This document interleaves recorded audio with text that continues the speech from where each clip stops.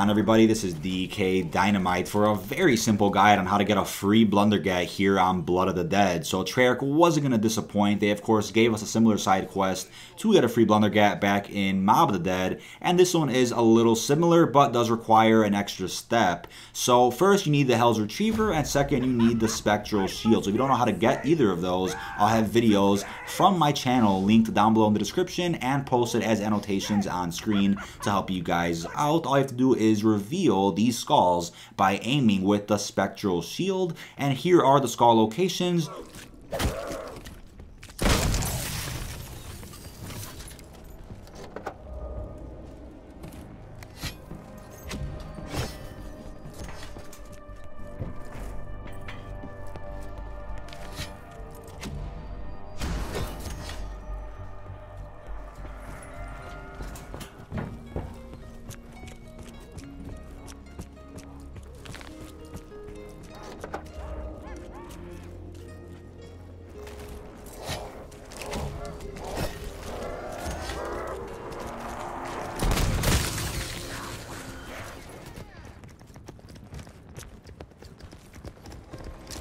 I am sorely tempted to swim for you. Water cannot be colder than the vault.